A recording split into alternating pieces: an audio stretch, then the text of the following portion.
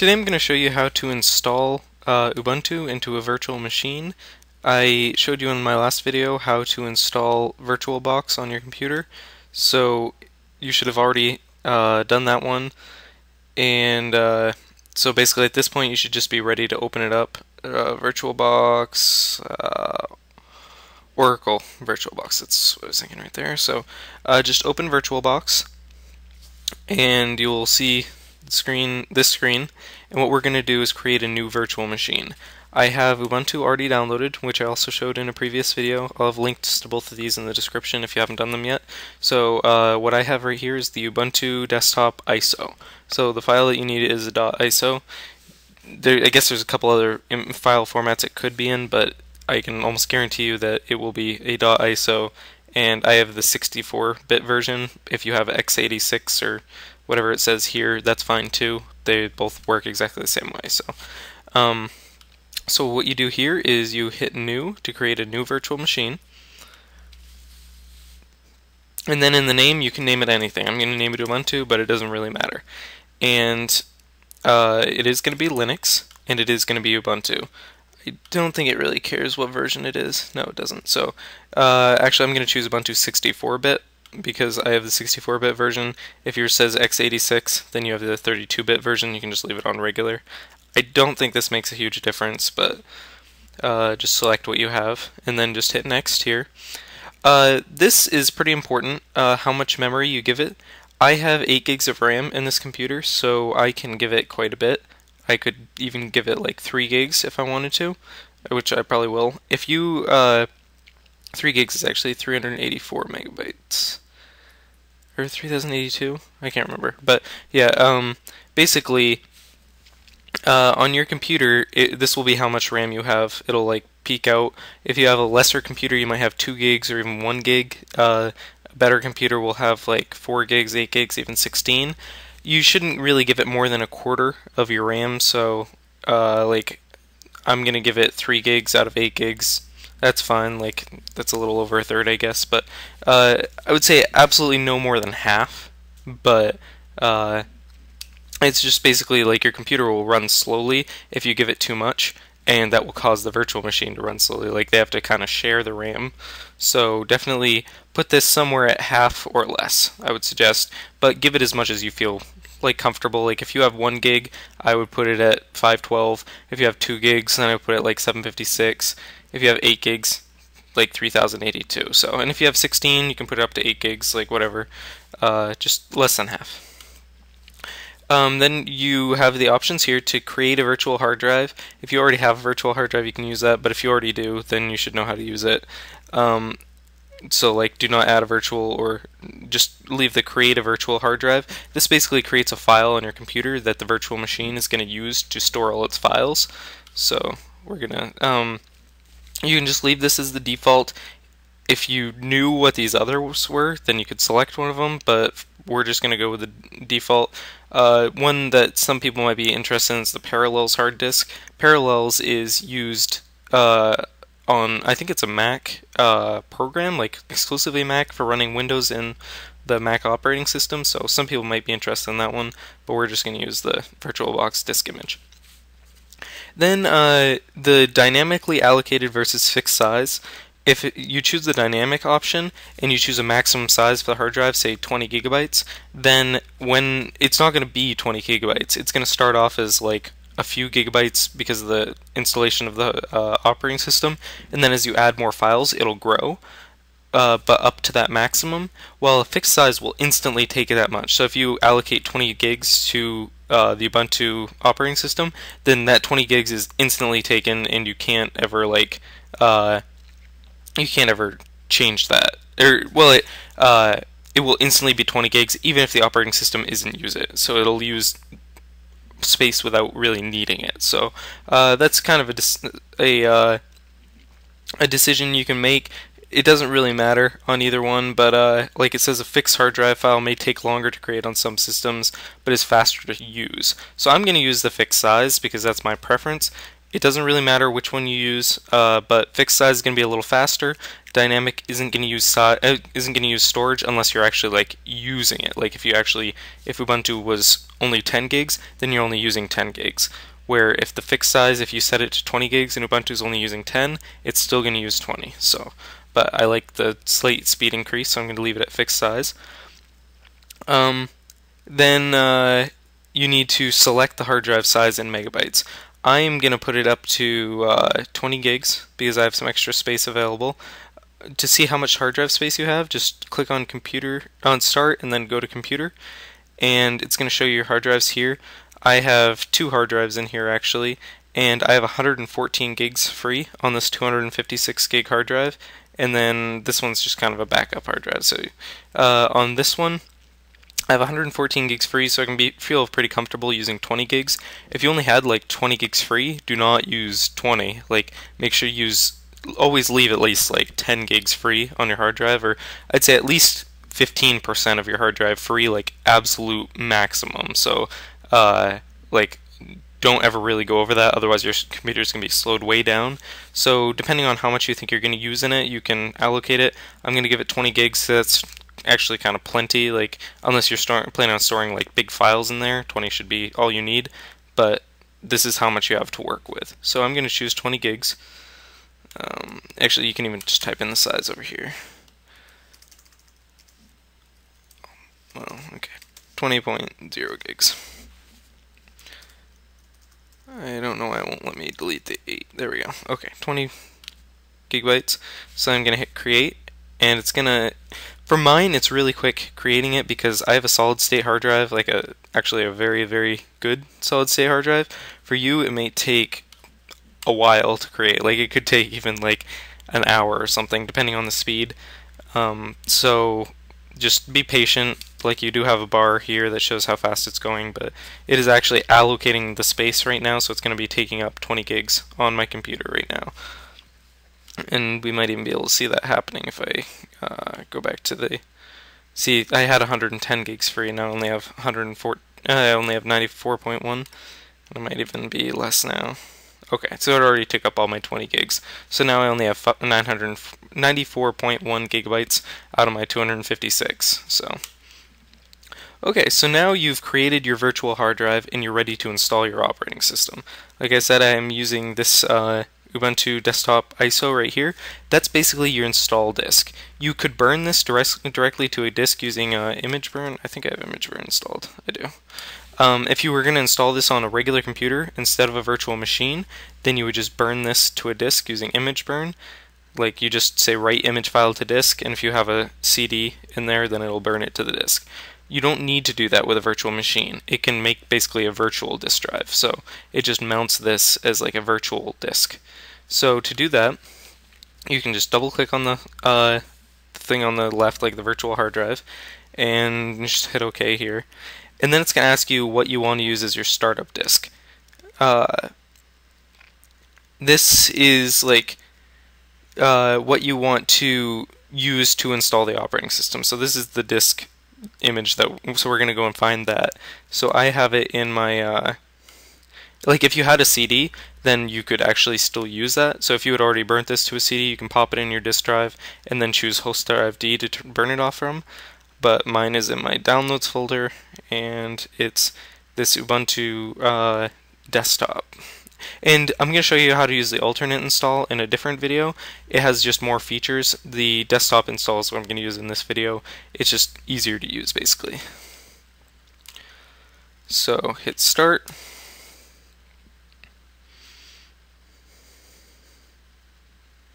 And then it's going to boot up, and now it automatically boots from the disk when you do this. And you'll notice that, like, it doesn't take up the full screen when you do that. That's because we don't have any drivers installed or anything, so it's going to act like that until we actually get the operating system installed and some drivers put on it. So, and then you just have to give it a minute while it boots up, and it is booting from the disk right now.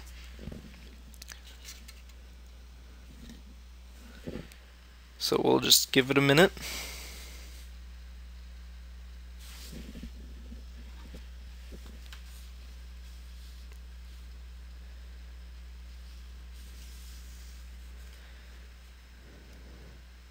And yours might take a little bit to start up. I'm not sure what that error is, but I might be able to get past it. We'll see. I'm still booting. Yeah, okay. I'm not sure why the error came up, so we just won't worry about it. And then it should boot to a screen where it then gives us some options, like asking if we would like to if I'd like to install it. Okay, see, we're getting there now. So it can take a little while to boot. If your computer's a bit slower, it might take a little while longer. And it's going to give us some options, like it's going to boot to the Ubuntu desktop. These disks can be used, and that ISO can be used to just boot live from, like where you're not changing any files, but you can still use the operating system. And if you have certain Wi-Fi cards and everything, it can even go on the internet. So it's very cool. Like you can't write files to it, but you can still use it as the operating system. So we're getting there now. Okay, so it's going to pop up with these options. You can hit try Ubuntu, and then it'll just go to the desktop and it'll allow you to use all the stuff that's included with Ubuntu, and you can play around with it a little bit. We're going to choose the install Ubuntu option. And this is going to allow us to then choose all the settings for installing to the hard drive.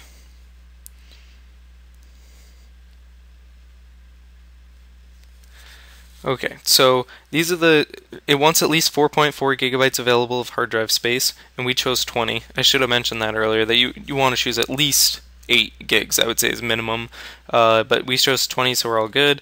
My computer's plugged into a power source. If your computer died while this was installing, wonky things would happen, so definitely be sure that it won't turn off.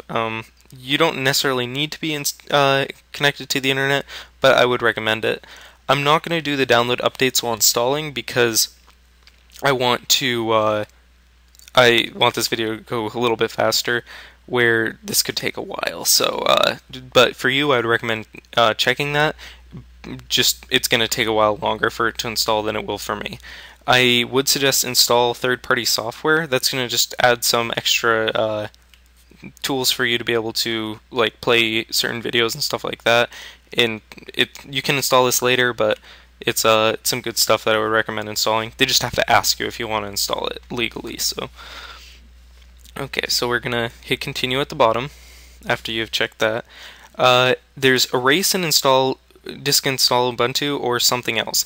If you have stuff on this virtual hard drive already, like if you were trying to dual boot a virtual machine, which I can't imagine why you would do that, if you choose this option, it's going to erase everything. So if you're trying to install Ubuntu on your regular computer too right now, following along, and not just in a virtual machine, this will erase everything that you have, this option. So if you don't know what you're doing, I would not even recommend choosing either of these right now, and go to ubuntuforums.com and kind of learn about this type of things, because this will seriously delete everything.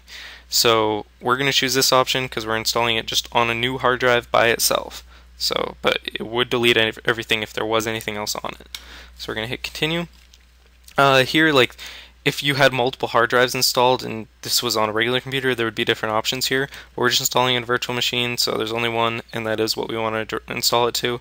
And we want to use the entire disk. If you were partitioning it weirdly, there would be a few slashes here with different things, but you don't need to really worry about that if you're just going through the desktop installer.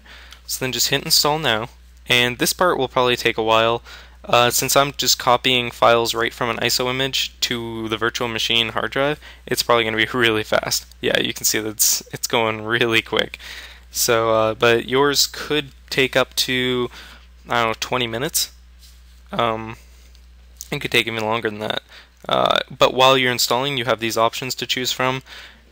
Just choose your time zone. Like if you lived over here, just click over here and we'll move the dot. But I'm up in this area. We'll just go with New York. And then hit continue. Then it's going to ask you about your keyboard layout in a minute here.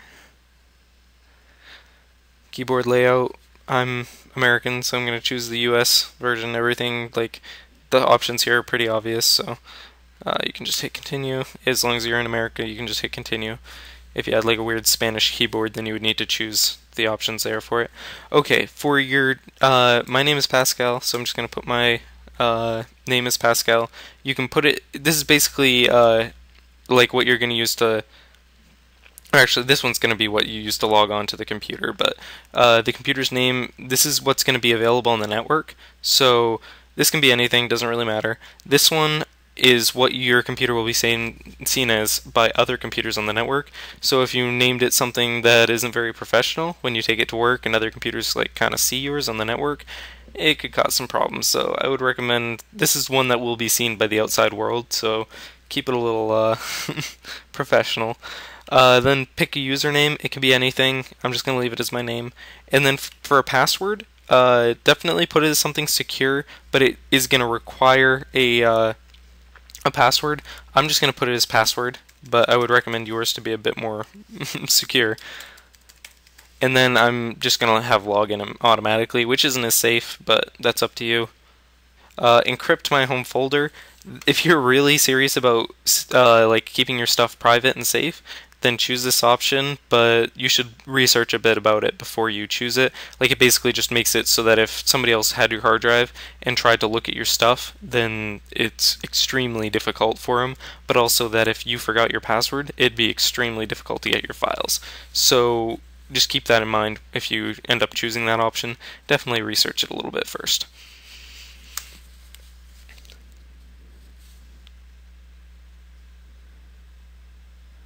And now it will show some cool little like tips and stuff like that.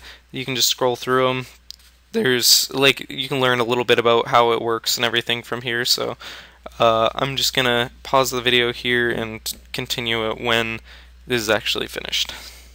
Okay, my first bar just finished of the copying. I think it said copying something. So that one was copying all the files to the hard drive, the virtual hard drive on here. And now it's actually going to install it. I'm not sure how long this one will take, but again, I'll just pause it until this is finished and then I'll continue. At this point in mine, it's downloading and installing those extras that I showed you to check the box for earlier on. So depending on your internet speed, if you check that, this step might take a little while. So again, I'll pause it and come back when it is finished. Okay, when your installation's actually finished, then you should have a window that looks like this, like it'll just say restart now. I am at 36 minutes since I started this video, so yours might take a bit longer. Like I said, I have a really nice hard drive in this machine, which makes the installation go a lot faster, so yours could take up to an hour or two, and also your internet could be faster or slower, and that's really going to affect the time, so, because I have kind of slow internet here, so just when it is finished, just hit restart now. And then it's going to reboot into the virtual machine in the like in the same window. So like you can just leave it up. Like, don't hit the X up here or anything. Like just wait, and it might do some wonky stuff. Like you can see that's looking kind of weird here right now. So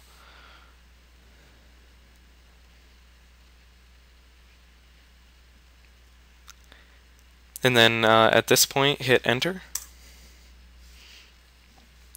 And then hit enter again or just hit OK here. And then it's going to boot up. Depending on how fast your computer is, this will take a little longer or a little faster. Like, a virtual machine can take a lot of your computer's resources, so if you have a slow computer, it's going to be very slow. If you have a faster computer, it can be just as fast as your normal computer is, so it does make a really big difference. And now we are at the normal Ubuntu desktop. What I would do is first test your internet. I will have plenty of other videos showing you how to install like Java, how to make your desktop look a little bit different, how to install different things, how to fix your internet if it's not working.